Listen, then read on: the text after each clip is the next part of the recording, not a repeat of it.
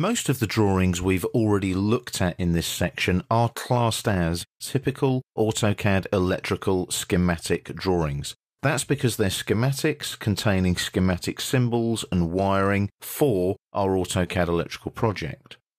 You'll notice as well in the Demo 05 project in the Project Manager, if I just minimize that subfolder, we've got there a schematic subfolder and a panel subfolder.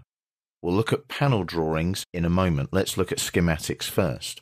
So if I just click on the plus sign there, we've got Demo 03 open in the Project Demo 05 in the Project Manager.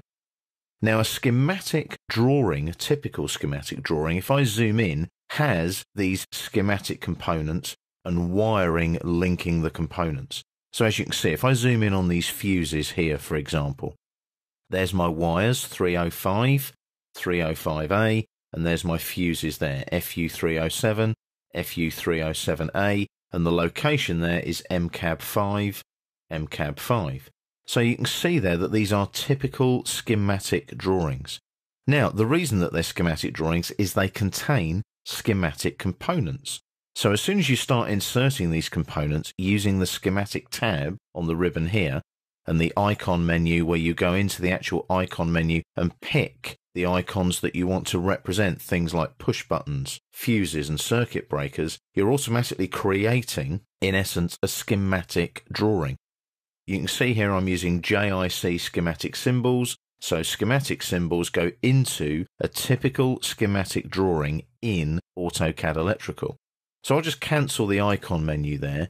And what you do as well in your project is you organize schematic drawings all to be in a subfolder and also panel drawings to be in a subfolder, plus any other typical drawing types that you may need.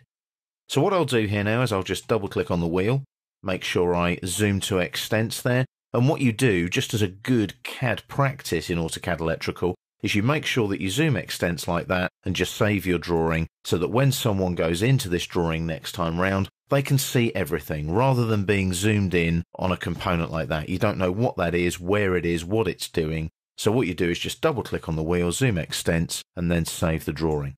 So that's your typical schematic drawing in AutoCAD Electrical.